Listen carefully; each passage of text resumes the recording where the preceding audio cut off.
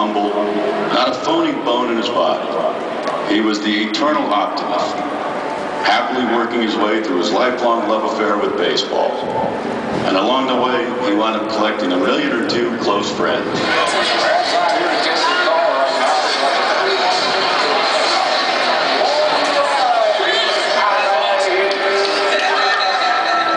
Harry was born with a gift, a vibrant voice, commanding and strong.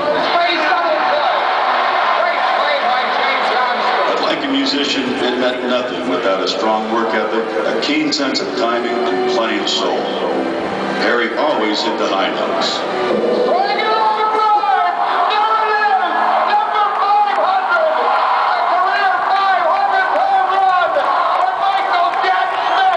But the key to Harry's brilliance was his ability to color the quiet moments of the game, to provide a soft soundtrack to the song. This fine day here at Wrigley Field.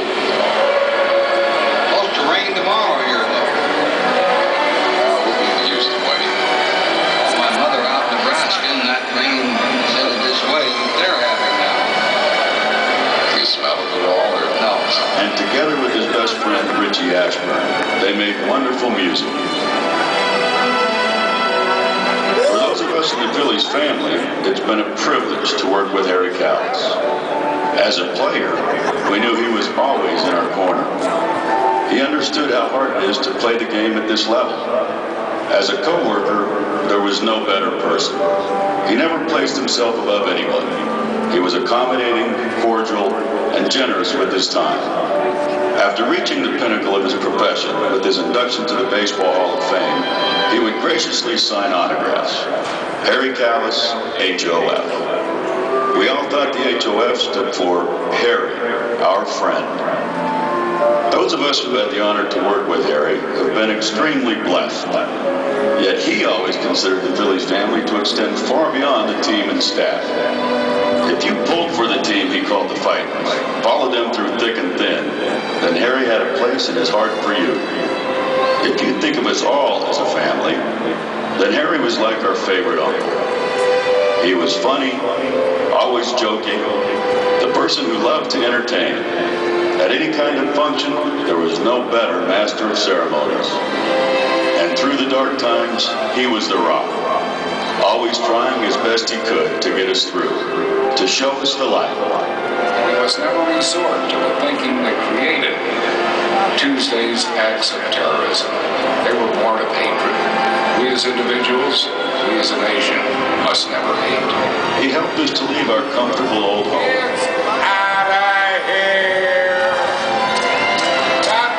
Then helped us move into our beautiful new one.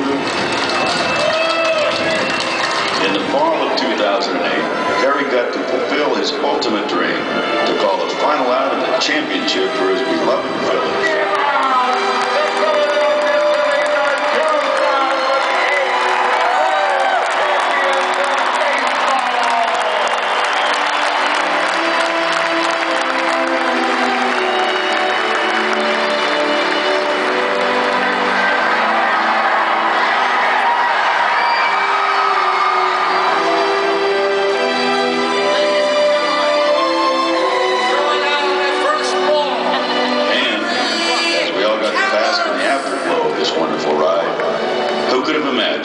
To start the next chapter without Harry.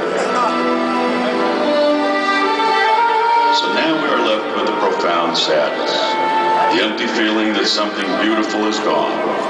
But like any great artist, Harry's body of work ensures us that he will live forever.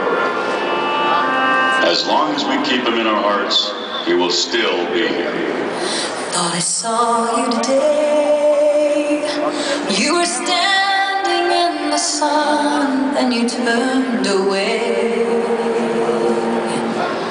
And I knew it couldn't be, but my heart believed. Oh, it seems like there's something every day.